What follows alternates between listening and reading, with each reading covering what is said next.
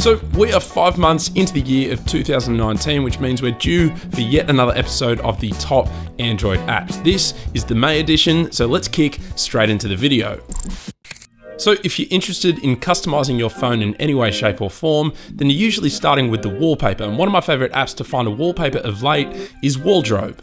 Now, aside from the super great collection of high quality backdrops found within this application, my favorite part of the app is the design itself.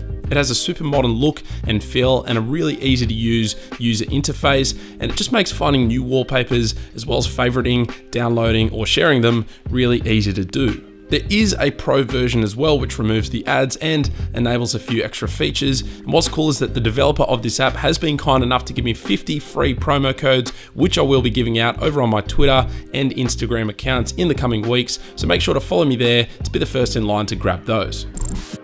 If you're anything like me, then you probably have a long list of upcoming deliveries and packages at any given time. And a super easy way to keep a track of all of them is by using the unreleased app One Tracker. So as the name implies, this app lets you manually input any tracking numbers for upcoming deliveries so that you can see all of their delivery statuses within the One application. It auto detects the postage carrier and it even lets you scan in barcodes, which is neat. So definitely an app worth having around if you're someone who needs to stay on top of incoming packages.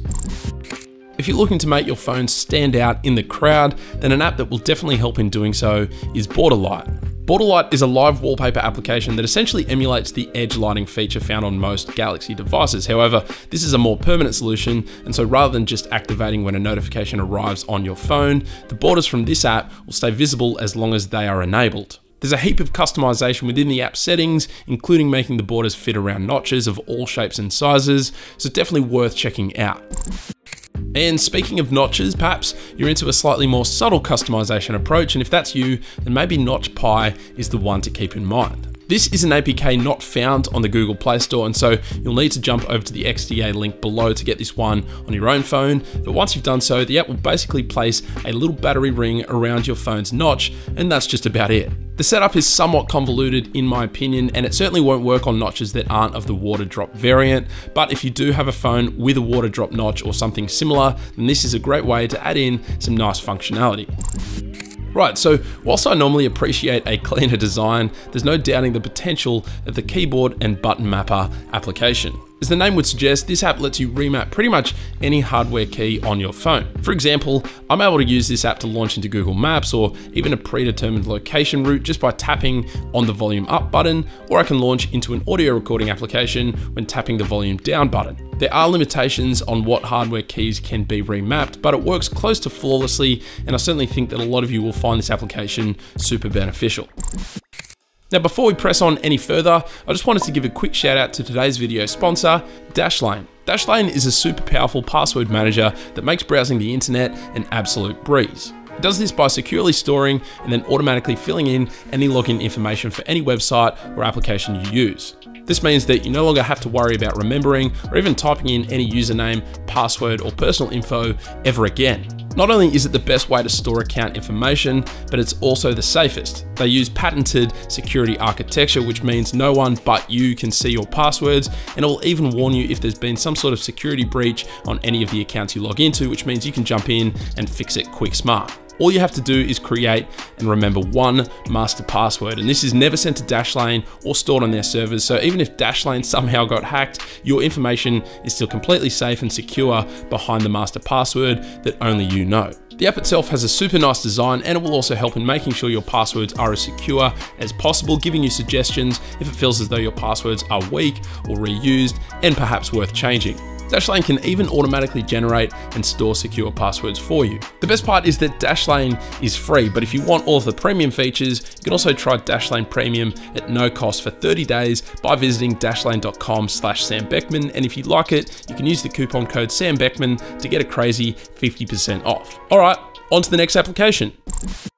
There have been one too many times where I've accidentally swiped away a notification that I actually wanted to stay put, and so a super helpful solution to this problem is the aptly named Recent Notification. As you can probably guess, this is an app that keeps a track of any notification that finds its way onto your device, meaning that if you accidentally remove one, or you just want to jog your memory on an older notification for whatever reason, then this app is the way to do so. As simple as that. If you're in the market for a clean, lightweight, and fast browser that gets out of the way and lets you browse, then you may just want to look into Via Browser.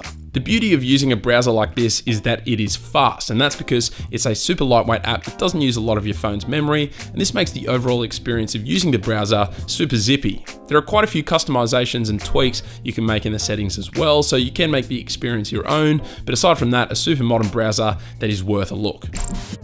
So if you're looking to spice up your home screen experience, then it's always worth looking into using a custom live wallpaper template. And one of the best I've come across in recent times is called Gradient for KLWP. This KLWP theme transforms your screen into a really fluid experience with lots of cool integrations and 3 main pages. You've got your home screen with shortcuts to a few key applications, as well as a search bar widget and a time, date, and weather widget. You've then got an apps page with a clean grid of app shortcuts available for quick access, and then finally a music widget page as well. There's also a neat quick access bar for launching into a series of application shortcuts and toggles. Overall, it's a really nice user experience and definitely super unique as well.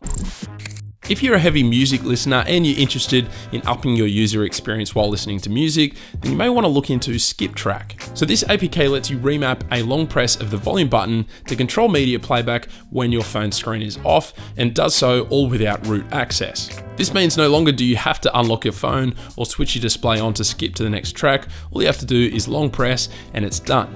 You do need to run an ADB command to get the app to work, so I'll leave a link to the XDA article with the instructions on how to do this below, and the article has just recently been updated with an app that supposedly doesn't require an ADB prompt, so that could be worth checking out as well. And finally for today, one of the things I feel like I'm constantly doing in life is weighing up decisions, and so an app designed to make the decision making a little more informed is Pros and Cons. It's a super simple app, basically lets you input any decisions or dilemmas that you might have and then add in a range of arguments, either positive or negative, and the app will do the math for you and show what decision you should make according to your arguments. It's got a minimal design, it's also got a dark mode which is very much appreciated, but it's a simple app that will help those of you who may be a little indecisive. But that's it, done and dusted. Another 10 apps showcase for this month. As always, each and every application featured throughout the video has been linked down in the notes below, and if you enjoy these top apps videos, there are plenty more on the channel, so make sure you check out the playlist linked here, and if you like what you see, then maybe think about hitting that subscribe button, as well as that little notification bell, so you don't miss a future episode. Aside from that, that is it. Thank you all very much for watching, and I will catch you later.